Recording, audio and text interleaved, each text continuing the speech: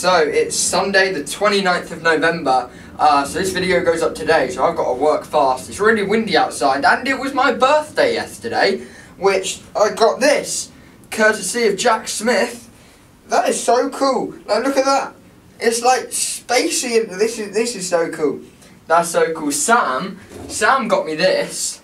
It's a Gorilla Pod, which is also so cool. I was actually just had it on there, sending pictures and stuff. That's cool. Anyway, this isn't a unboxing, not an unboxing. This isn't a Ben's birthday haul video, so anyway. So last week I got you guys to vote on what my next video would be, and the thing you voted for the most was types of people on Instagram. So, if you don't know what Instagram is, then you're obviously old, because it's everywhere. Instagram is basically Twitter with pictures. So hello people of the internet, my name is Ben-Saunders, and today I thought I'd make a video on types of people on Instagram. Let's go! Number 1.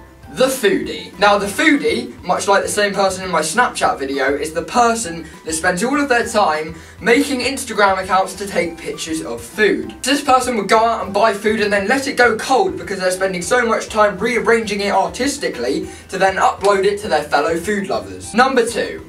The themer. Now the themer is a person that would upload any picture to Instagram. It's fine as long as it either has a certain border, a certain look, or a certain colour swatch. Is that the right word? Is it colour swatch or colour swatch? Take my mate Sam Walland for example. He has a theme. I hope he's doing it on purpose, but anyway, he does. Maybe it's the contrast or the brightness levels, but either way, the photos are similar in one way or another. Number 3. The fangirl. Now the fangirl will usually have 2 Instagram accounts, one of them being personal and one of them which they use to post pictures of Joe Sugg. If you go onto YouTubers' followers, the majority of their followers are probably fan accounts. Number 4. The fake user. Now the fake user, okay, he gets annoying and he's hard to spot, but if you want to buy followers, then he's there in an instant. For example, coming all the way in from South Asia, we have Sajid, who's only got 1 photo, 12 followers, and is only following 1 person, which is yourself, because you paid him to. Number 5.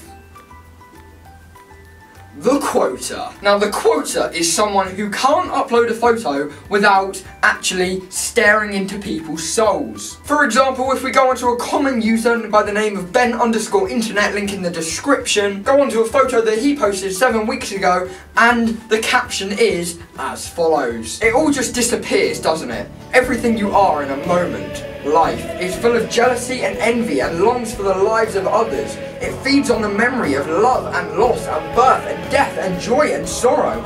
We live in a world in which the laws of physics are said to be devised by the mind of a madman. Life has things that we wouldn't believe. It has lost things that we will never understand.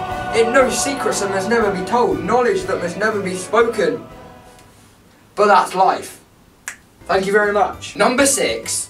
The filter guy. This is the person that could upload the best photo in the world, but it wouldn't matter because their needs are to edit it so much that it looks like a piece of poo-poo. For example.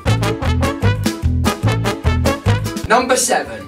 The tagger. Now this is the person that gets their followers from tagging a photo so much that it is pretty much impossible not to see. For example, hashtag happy, hashtag sad, hashtag photo, hashtag video, hashtag Instagram, hashtag outside, hashtag cloud porn.